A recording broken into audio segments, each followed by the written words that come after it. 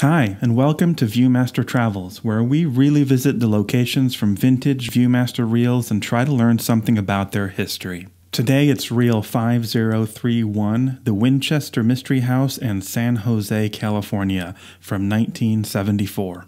These reels cover both the Mystery House and locations around San Jose, so we'll cover both as well. San Jose is at the southern end of Silicon Valley in Northern California, and the Winchester Mystery House is probably the most famous landmark there.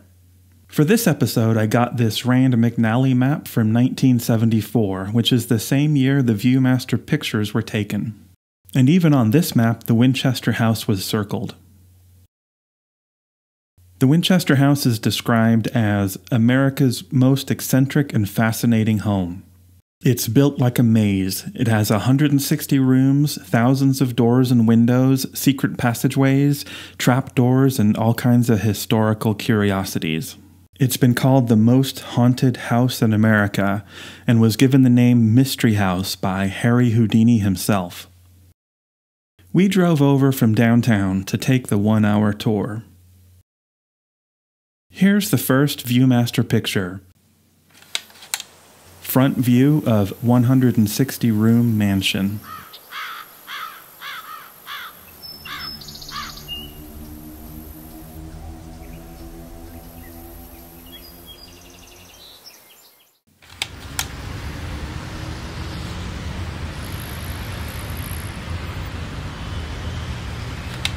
This enormous Victorian mansion was originally an 8-room farmhouse a few miles west of San Jose in what used to be the middle of a large fruit orchard.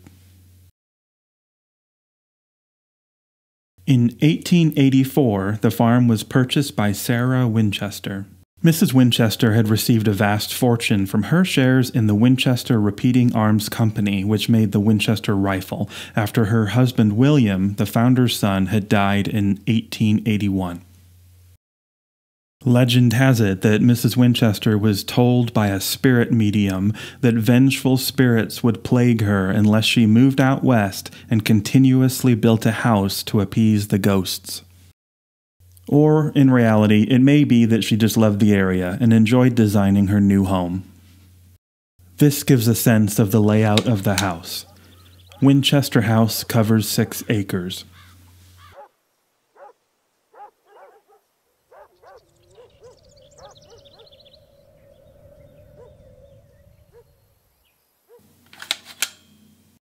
Mrs. Winchester continuously built and rebuilt her house for 38 years, until she died in the house in 1922. After she died, it was considered worthless and damaged, and was sold to John and Mamie Brown, who started giving tours of the property in 1923, only 5 months after Winchester's death. Because the house was constantly being modified without any plan, it contains all kinds of interesting oddities that we hope to see on our tour. And here was the first one we were looking for. Doors of unequal height.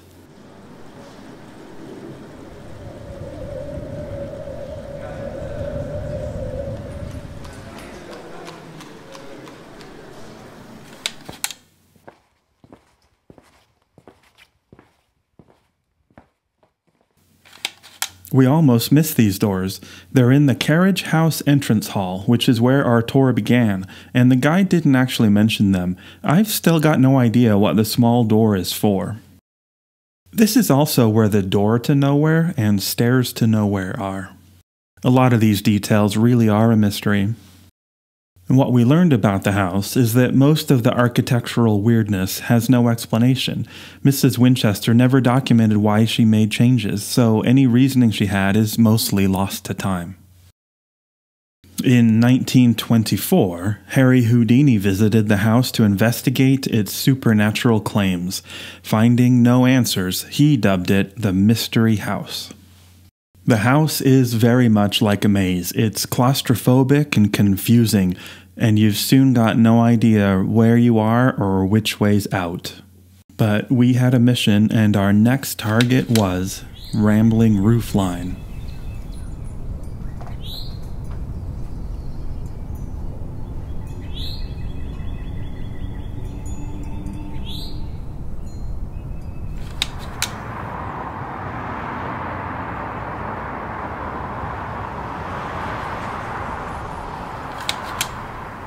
The tour through the house quickly passed hundreds of fascinating details.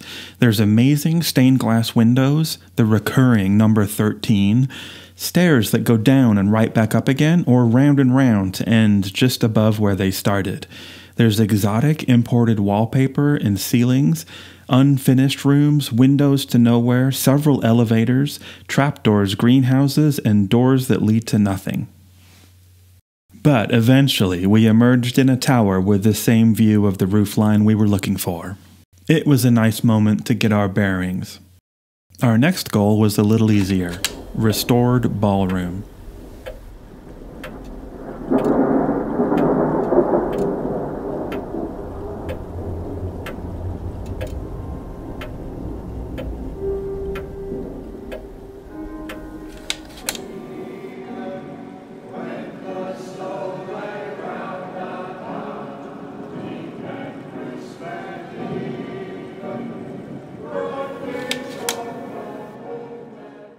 The tour made its way down again to the front of the house to this ballroom.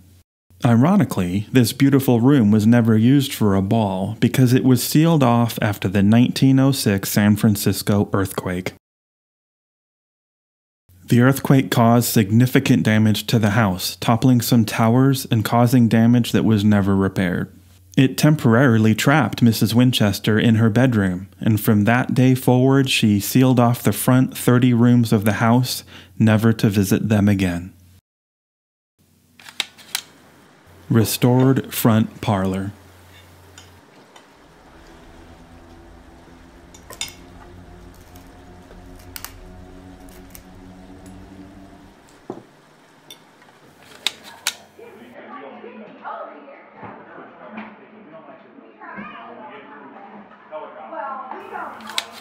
This is another room in the front of the house that had been sealed off. These final rooms of the tour are furnished with period antiques, but not with the original furnishings. Those had been sold off long ago. There's so much more to the Mystery House than the Viewmaster reel shows, like the seance room, the exotic gardens, the basement, and other buildings. But our tour was over. The house is amazing, but it only raises questions without many answers, and we had other sights to see. Rosicrucian Egyptian Museum.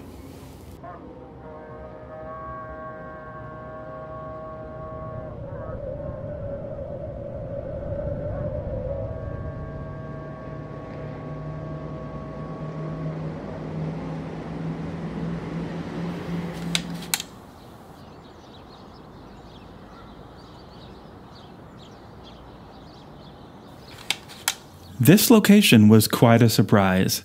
Near the Mystery House is a museum that holds the largest collection of ancient Egyptian antiquities in the western United States.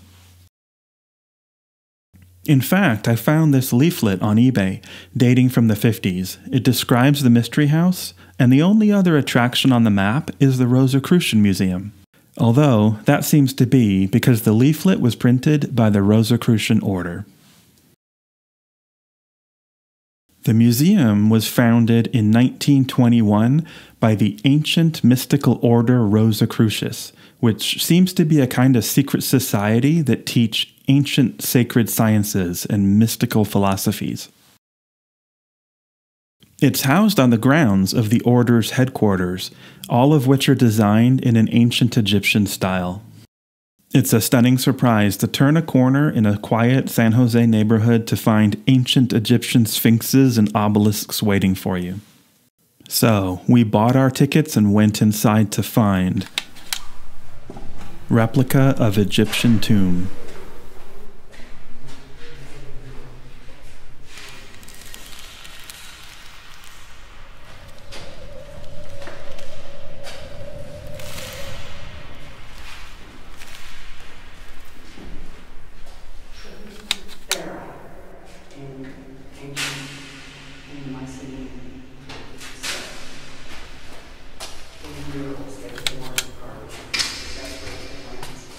Inside the museum is a full-size and accurate replica of a tomb discovered at the Beni Hassan site in Middle Egypt.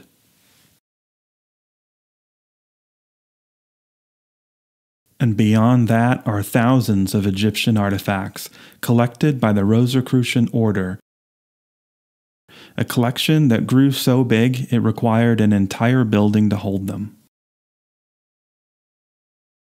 The current museum opened in 1966 and contains over 4,000 original Egyptian artifacts as well as reproductions of important objects from other museums.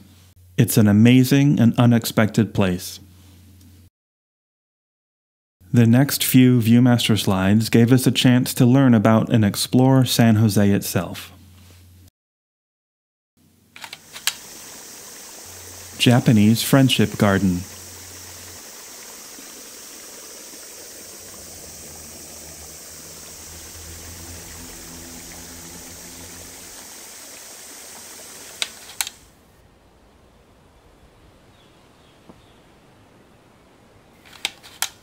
Dedicated in 1965, this Japanese garden is based on the famous Korakuen Garden in Okayama, Japan. When we visited, though, the ponds were empty. There had been a flood in 2017, and the pond's pumps had been damaged, so the ponds had to be drained. We also couldn't reproduce the Viewmaster picture because the trees had grown so much in the last 50 years, but you can see where the picture was taken. Even waterless, it's a beautiful garden, and they hope to have the ponds refilled soon. Historic San Jose Museum of Art.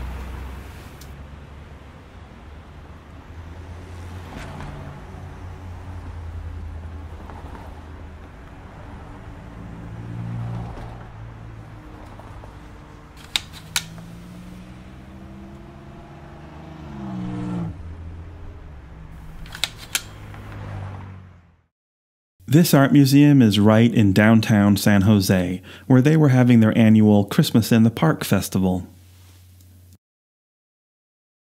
The museum was founded in 1969, about 5 years before the Viewmaster pictures were taken. However, the building was built in 1892 and was the original post office for the city of San Jose. Modern San Jose began in 1849, when it was declared the capital of the unorganized territory of California, and then the official first capital of the state of California in 1850. The site of the original capital is right across the street from the art museum, where all these Christmas trees now were. For the next 100 years, San Jose served the Santa Clara Valley, which was, at the time, the world's largest fruit-producing region in the world. San Jose Center for the Performing Arts.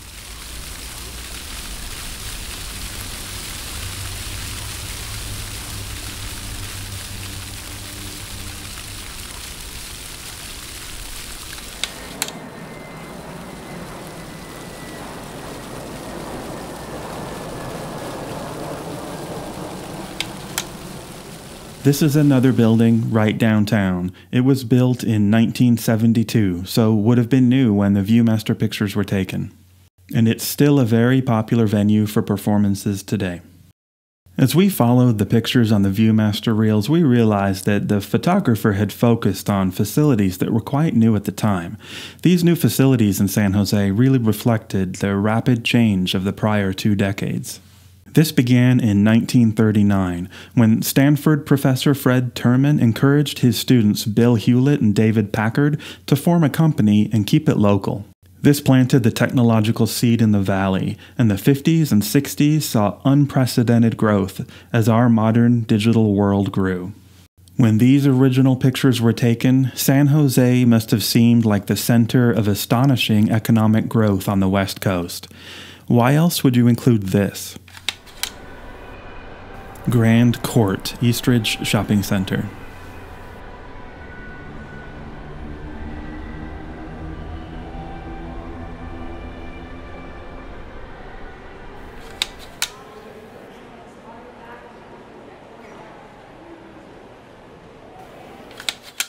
Yep, a shopping mall. Again, this had just opened in 1971 and was the largest shopping mall on the West Coast, 1.75 million square feet of shops, so I guess it deserved documenting. It had a novel 3-level design which allowed for more shopping and was famous in architectural circles. However, it's been redesigned many times since then and doesn't look very similar today. We did discover that this large, bird-like art installation that was in the Grand Court was moved downtown and it's still there. I think that including the shopping mall on the reel shows that even 50 years ago, San Jose's skyrocketing economic growth was apparent, and today the statistics are astonishing. San Jose now hosts thousands of tech companies. It has the second fastest growing economy in the world after Dublin, Ireland. It has the third highest GDP per capita in the world, behind Zurich, Switzerland and Oslo, Sweden. But it has the most expensive housing market in the country, and a population that surpassed 1 million people. I don't think Sarah Winchester in 1922 or our Viewmaster photographer 50 years later could have imagined the astonishing growth of San Jose, California today. That's it for this episode of Viewmaster Travels. Oh, one more thing. That dome in the back of some of the pictures, that's the last of a chain of domed movie theaters. It closed in 2014 and it's now a historic building. San Jose is a very appealing city. It still feels like a small town in many ways, and we enjoyed our visit immensely. Anyway, that's it for now. Thanks for watching.